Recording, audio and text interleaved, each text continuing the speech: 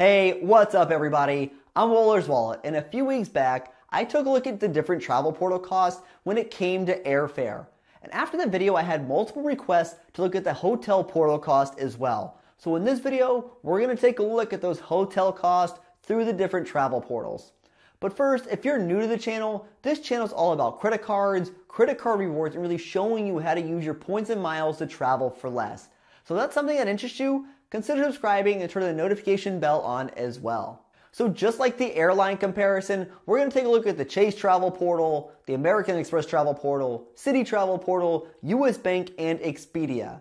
Now to keep things as even as possible, I chose the same hotel when looking at each example because there are just so many more variables when it comes to looking at a hotel cost versus airfare. And for the cards I used the Chase Sapphire Reserve. Pretty much you could use any American Express card here since none of them have a better portal redemption rate than any of the others, the Citi Premier and the Altitude Reserve. I also split my examples between hotel chains and non-chain hotels to see if there was a difference between them. So let's get into it, starting off with our first example looking for at Sydney, Australia from August 10th to August 17th at the Hyatt Regency. Now when you were to book directly with the hotel, it's going to cost you $174 per night or $1,212.21 for your stay. Now looking at the Chase Travel Portal, it's going to be $175.95 per night, and for your stay, it's going to be $1,332.03 or 88,802 Ultimate Reward points.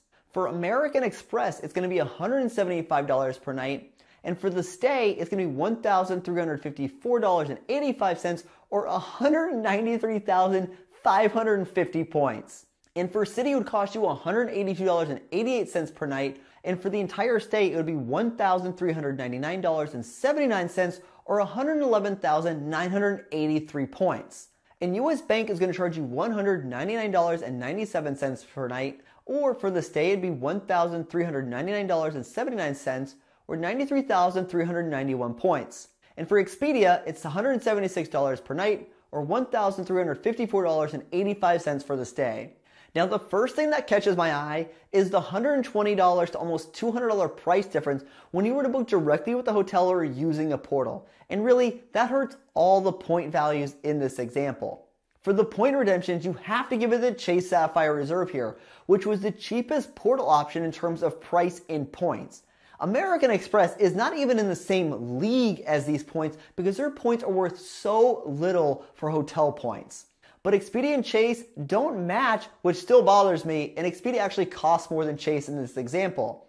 Also, if you notice, the cost per night is a lot higher on the Altitude Reserve, and I'll explain why that is towards the end of this video. And Citi is just floating in the middle of the pack. Taking a look at example 2 in Tokyo, from November 2nd to November 12th, staying at the Tokyu Stay Shinjuku, and booking directly with the hotel is going to cost you $165.31 per night or $1,636.57 for the stay. And when looking at Chase, it's going to cost you $155 per night, and for the entire stay, it's going to be $1,681.96 or 112,131 Ultimate Reward points. American Express is $155 per night, and for the entire stay, it's going to be $1,709.94 or 244,277 points. Citi comes in at $165.71 per night, and for the entire stay, it's going to be $1,816.98 or 145,358 points. US Bank is going to charge you $182.50, and for the stay, it's going to be $1,824.98 or 121,665,000 points. And Expedia is going to charge $155 per night or $1,709.94 for your stay. And what I find pretty funny is the fact that some of the portals actually have a lower price per night cost than if you were to book directly with the hotel. But the overall stay is higher through those portals than if you were to book directly with the hotel. And when it comes to pricing, Chase is actually more expensive than Expedia in this example. But when you look at redeeming points, the Chase Sapphire Reserve comes out on top with the Altitude Reserve coming in second place. American Express just flat out sucks again, and Citi is in the middle of the field. Taking a look at our third example in Brazil from December 6th to December 13th at the Hilton Copacabana, Rio de Janeiro. I may have messed that up. Booking directly with the hotel is going to cost you $108.67 per the night, or $892.38 for the stay. If you book through the Chase Travel Portal, it'll be $108.78 per night, and for the stay, it'll be $874.51, or 58,301 points. American Express charges you $108 per night, or for the entire stay, it's going to be $891.73, or 127,390 points. Citi's going to charge you $111.65, or for the stay, it'll be $899.52, or 71,962 points for your stay. US Bank is going to charge you $139.91 per night, and for the stay, it'll be $916.37, or 61,091 points for the stay. And Expedia is going to charge you $109 per night, or $891.73 for your stay.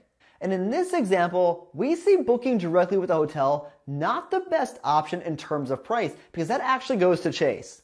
And in terms of points, the Chase Sapphire Reserve once again comes out on top, and right behind it is the Altitude Reserve. And have I mentioned how much American Express sucks for hotel redemptions? And again, Citi just isn't gathering any competition, just floating along in the middle there. Now taking a look at our fourth example in Rome from August 15th to August 22nd at the River Palace Hotel. And when you book directly with the hotel, it'll be $146.44 per night, or $1,119.18 for your stay. And if you were to book through the Chase Travel Portal, it'll be $144.32. Your entire stay would cost $1,091.05, or 72,737 points. American Express is going to cost $144 per night, and for your entire stay, it would cost you $1,111, or 158,751 points. And Citi costs $147.42 per night, and your entire stay would be $1,029.42, or 82,354 thank you points.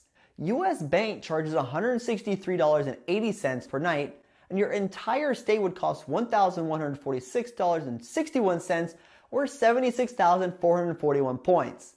And Expedia is going to charge you $144 per night, or $1,111.26 for your stay. The first thing to know about all of these hotel bookings is that none of these prices actually include the €82, or about $94 per night, charge to stay at the hotel that is not included in these costs. And that's something you can't use your points on, since that's paid for at the hotel. And in this example, we see multiple travel portals being better options when booking than booking directly through the hotel. And once again, the Chase Sapphire Reserve takes the top spot for points. But Citi comes in with the top cash price though. The Altitude Reserve, while being the second best point option here, is the most expensive in terms of cash price. And do I even need to mention American Express? And taking a look at our fifth example in Miami from July 18th to July 24th at the Four Seasons Hotel in Miami. When you book directly with the hotel, it's going to be $241 per night, or $1,631.72 for your stay. The Chase Travel Portal is going to cost you $240.67 per night, or it'll be $1,601.70, or 106,780 Ultimate Reward points for your stay. American Express is going to cost you $240 per night, and the entire stay would cost you $1,631.76, or 233,109 points. Citi costs $240.67 per night, or that'll cost you $1,681.14, or 134,491 thank you points for your entire stay. US Bank is going to cost you $280.19 per night, or it'll cost you $1,681.14, or 112,076 points for your stay. And Expedia is going to cost you $241 per night, or $1,631.72 for your stay. But once again, we see Chase and Expedia's pricing not matching up. And in terms of prices, American Express and Expedia are basically the same price. US Bank is tied with Citi though for the most expensive cash price, but the Altitude Reserve's 1.5 cents per point value helps keep it in second place in terms of point redemption. Taking a look at our sixth example in Cape Town from January 15th to January 23rd at the Onyx Hotel. Booking directly with the hotel is going to cost you $186.94 per night, or $1,495.50 for your stay. And when booking through the Chase Travel Portal, it'll be $162.52 per night, or you can look at it at $1,460.08, or 97,339 points for your stay. American Express is going to cost you $162 per night, or $1,495.20, or 213,600 points for your stay. And City is going to cost $168.76 per night, or $1,518.80, or 121,504 points for your stay. US Bank charges $191.42 per night, or $1,531.60, or 102,107 points for your stay. And Expedia is going to cost $153 per night, or $1,405.52 for your stay. And in this example, we once again see Chase not only take the top spot in terms of points, but it also has a better cash price than booking directly with the hotel. We see American Express actually have a better cash price than booking directly with the hotel, but they still suck when it comes to your point redemptions for hotels. And City is content just being average here, and US Bank again has the highest cash price, only to be saved by its 1.5 cent per point redemption value. Now there are a few things really to think about when looking at hotel bookings through the travel portals. Just like the airlines, the pricing was just different with each portal you were to use, which makes it pretty difficult to know if you're actually receiving the best value for your points. Now, if any of you ever redeem American Express points for hotels, I'm disowning you. What's frustrating about American Express is the cash price is competitive in every single example, but their point redemption is just so bad it's not even funny. I really wish this is something they would correct, because it would actually be a pretty competitive option for hotels. Now, if you had the Schwab Platinum card, then you could actually cash out at 1.25 cents per point. But through the portal, their value is just extremely poor. And while Chase was really off the mark when it came to airlines, they actually do a great job when it comes to hotels.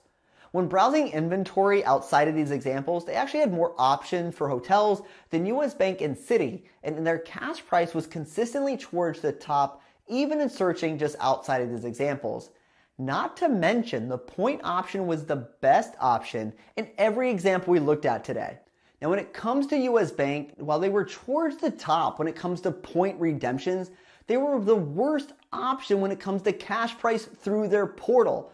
So while the airline portal value was a great option, their hotel value is not nearly as appealing. And one thing I didn't put in the example is the option to use the real-time mobile rewards.